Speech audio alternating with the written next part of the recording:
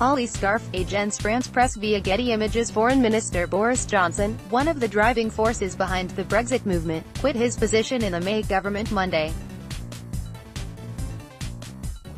By William Booth and Carla Adam, Washington Post, London. Prime Minister Theresa May struggled Monday to keep her government from imploding after the resignations of Foreign Secretary Boris Johnson, a tousle-haired frontman for the Campaign for Britain to leave the European Union, and David Davis, her once loyal Brexit minister, in charge of negotiating the country's divorce.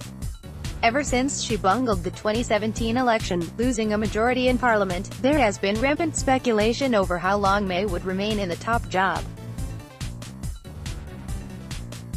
That question has never been more urgent. Ad choice advertising and Red invented by Tees. Start your day with the news you need from the Bay Area and beyond. Sign up for our Morning Report weekday newsletter. Hardline Brexiteers are openly debating a no-confidence vote that could sweep her from power. Johnson, a flamboyant politician and former London mayor, once said, "My chances of being PM are about as good as the chances of finding Elvis on Mars." He is divisive, and his stock has fallen lately. But the Whitehall mandarins and the British political class have long assumed he covets the keys to 10 Downing Street. On Friday, Johnson called May's new plans for exiting the European Union a big pile of excrement and suggested that it would be difficult for hardcore Brexit backers like himself to support her strategy. His departure hints at the possibility that he may mount a leadership challenge. Johnson's allies say he did the honorable thing by resigning. His critics see selfish maneuvering. The surprise resignations expose May to pressure from rest of Conservative Party members outraged over what they see as the Prime Minister's plan for a soft Brexit that keeps Britain tied to mini-EU rules and regulations after it leaves the bloc in March. Hardline Brexit backers, who want May to seek a clean, decisive break from Brussels, were in open revolt over her recently revealed proposals. They denounced the latest roadmap as a timid capitulation, Brexit in name only, that ignores the 52% of voters who opted in June 2016 to leave the European bloc. May replaced Davis on Monday morning with 44-year-old Dominic Raab, a leading pro-Brexit campaigner during the EU referendum who served as her housing minister. Downing Street later released a statement saying that May had accepted the resignation of Johnson and that his replacement will be announced shortly.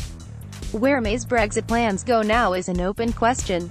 Business leaders in Britain who run companies that make airplanes and automobiles are clamoring for answers and warning that May's government is steering the ship toward the rocks.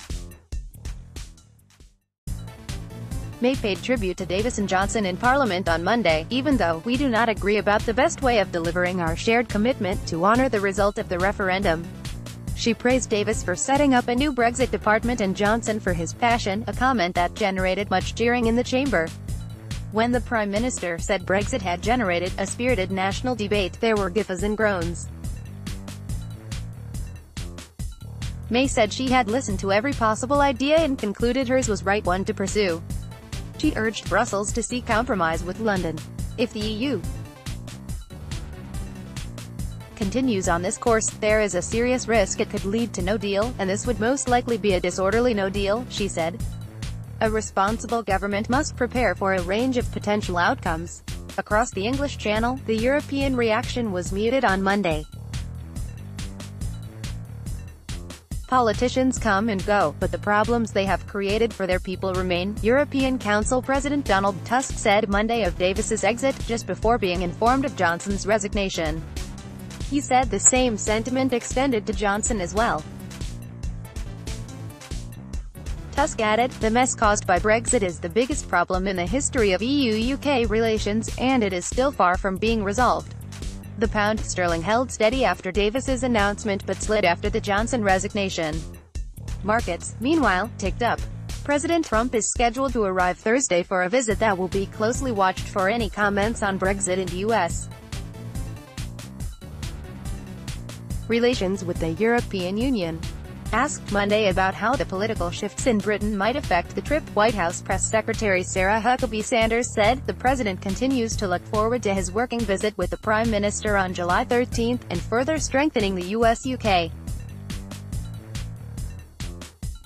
special relationship. Last month, Johnson told an audience at a private gala dinner that he thought Trump would do a much better job at negotiating Brexit than his prime minister. Imagine Trump doing Brexit, Johnson told his audience of Tory activists. He'd go in bloody hard. There'd be all sorts of breakdowns, all sorts of chaos. Everyone would think he'd gone mad. But actually, you might get somewhere. It's a very, very good thought. In Parliament, the hardline Brexit supporters are the most vocal but not the majority. There is support for a compromise exit, supported by moderate Tories, many members of the Labour Party and the Liberal Democrats, among others. In his letter of resignation late Sunday, Davis told May that her tactics and proposals make it look less and less likely that Britain would leave Europe's single market and customs unions, two promises May has made.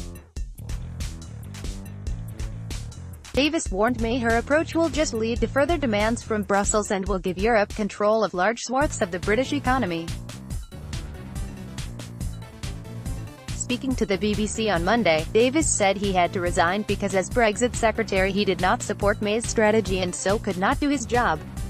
Critics of Brexit found such admissions astounding and evidence of chaos and lack of leadership, 2 years after the referendum and 8 months before Britain leaves the Union.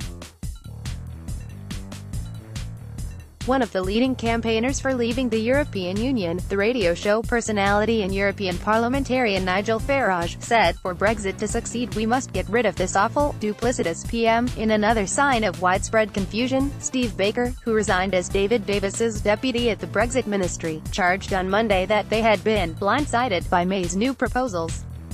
Davis said of May's approach, "It seems to me we are giving too much away too easily." The outgoing minister suggested that May's promise that Britain and its parliament would take back control from Brussels was hollow. This is painted as returning power back to the House of Commons, Davis said.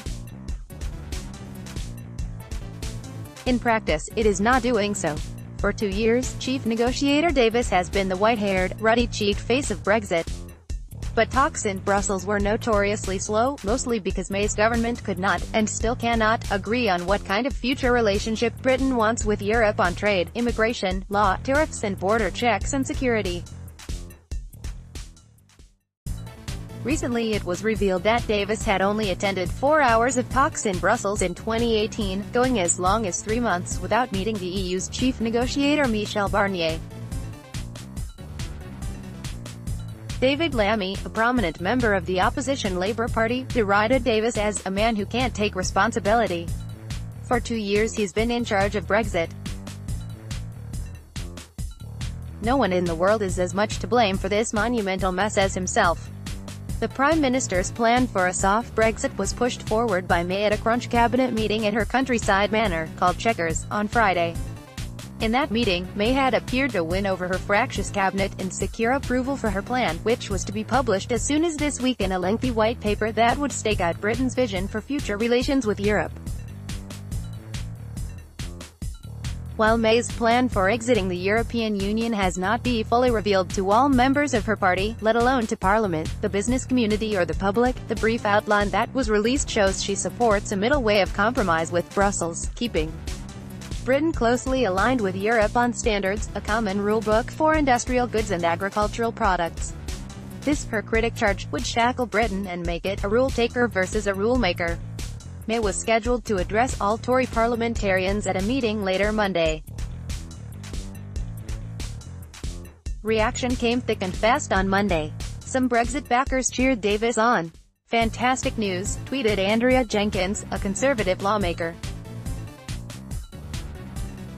"Well done David Davis for having the principle and guts to resign. I take my hat off to you. We need to make sure this is now a game changer for." Opposition lawmakers said that this was a big blow for the Prime Minister. Jeremy Corbyn, the leader of the opposition Labour Party, tweeted that the resignation, at such a crucial time, showed that May has no authority left and is incapable of delivering Brexit.